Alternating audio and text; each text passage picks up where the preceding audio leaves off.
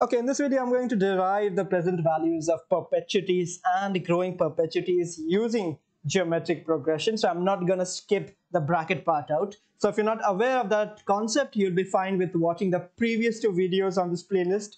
This one is completely optional, but if you are curious, just hang around for a bit. Let's start off with the perpetuity. We already know perpetuities give you the same amount of cash flow every year forever. Let that amount be C. So it looks something like this. In year 1, you'll get C. In year 2, you'll get C again. In year 3, you'll get C again. And this will go on forever. So dot, dot, dot for that. Let's assume the discount rate to be capital R. Now let's discount all of these values that we have to figure out the present value of a perpetuity. So for year 1, we'll have C divided by 1 plus capital R raised to the power number of periods. Number of periods is just 1, so it's just 1. And similarly for year 2, we'll have C 1 plus capital R raised to the power 2 because it's year 2. And for year 3, we'll have C 1 plus R cubed and dot, dot, dot. Now we can see that C is common in all of these terms, so we can just take that out.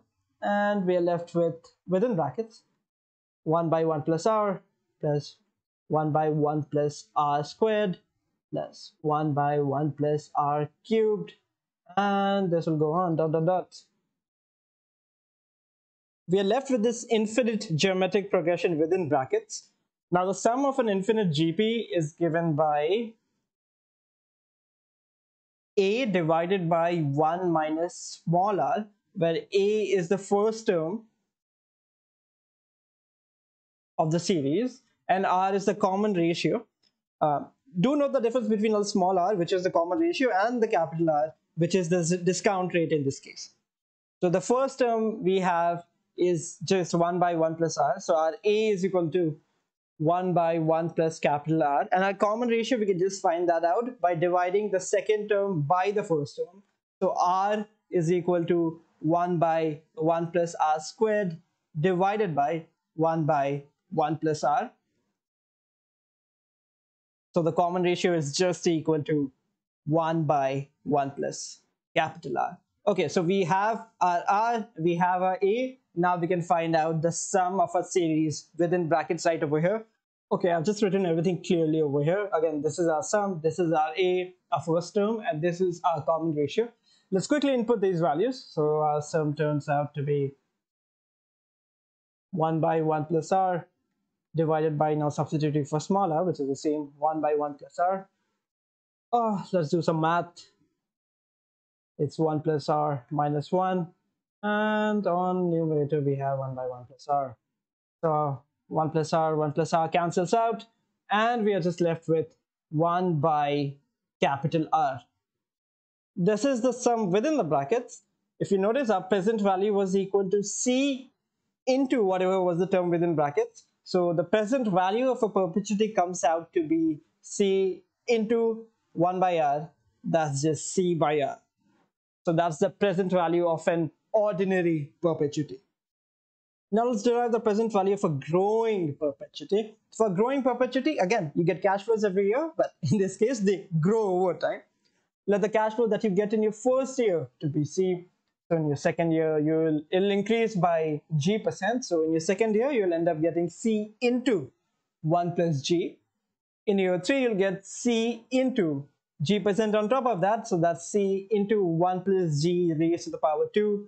And this will go on forever. Now let's discount all of these and add them up to find the present value of a growing perpetuity.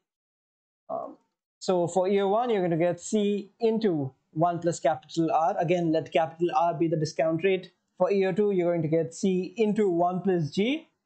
And in the denominator, you have 1 plus R raised to the power 2. And for year 3, C into 1 plus G whole squared divided by 1 plus R cubed. And this will go on. Again, you can notice that C is common in all of these terms. So we can just take it out. And inside brackets, we have 1 plus R plus 1 plus G on numerator this side divided by 1 plus R squared plus 1 plus G squared divided by 1 plus R cubed.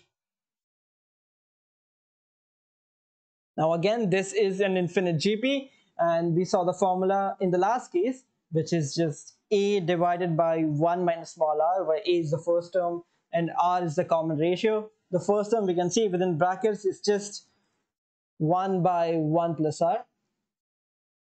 To find out the common ratio, we'll have to divide the second term by the first term. So our common ratio r is just 1 plus g, 1 plus r whole squared, divided by 1 plus r.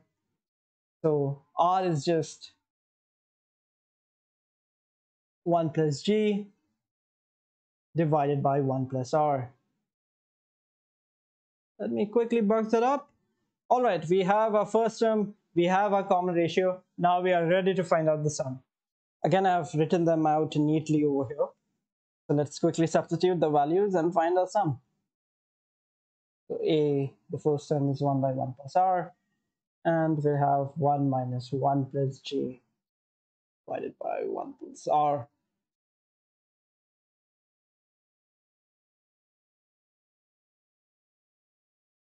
One plus 1 by 1 plus r, 1 plus r cancels out, and we are left with 1 by capital R minus capital G. Again, we had the present value to be equal to C into whatever was the term within brackets. So we'll just multiply this term with C and we'll have our present value of a growing perpetuity. Growing perpetuity.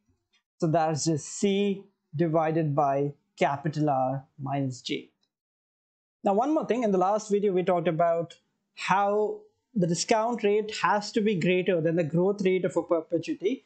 That is, R has to be greater than G. Where does that come from? Well, that comes from this sum of an infinite GP formula. We have that to be equal to A by 1 minus R. In this case, the common ratio has to be less than 1. R has to be less than 1 for this formula to hold, and we have R to be 1 plus capital G divided by 1 plus R. And this has to be less than 1 as well. So we can multiply both sides by 1 plus r, and we get 1 plus g has to be less than 1 plus r, or g has to be less than r. Now you have a better understanding of where this condition is coming from and why the present value is actually seen as negative when g is greater than r. All right, hopefully I didn't bore you with all the math in this video, and I'll see you in the next one.